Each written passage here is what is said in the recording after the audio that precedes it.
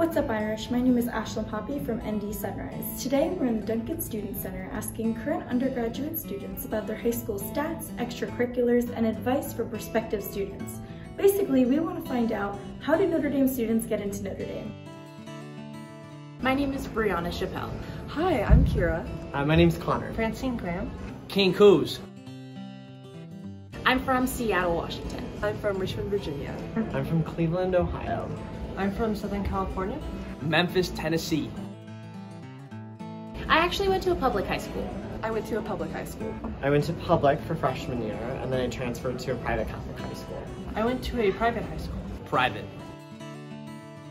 My GPA in high school was a 3.98. We did not have a weighted scale. It was like a 4.7 on a 5.0 scale. My high school GPA was a 4.3, and the highest GPA you could have gotten was a 4.8. I had a 4.79 GPA on a 5.0 scale.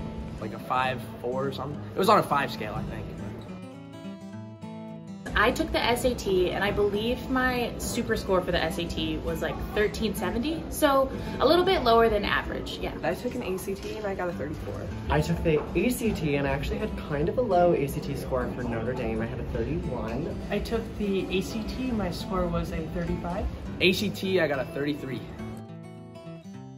I was the co-founder of a chapter of Amnesty International at my school.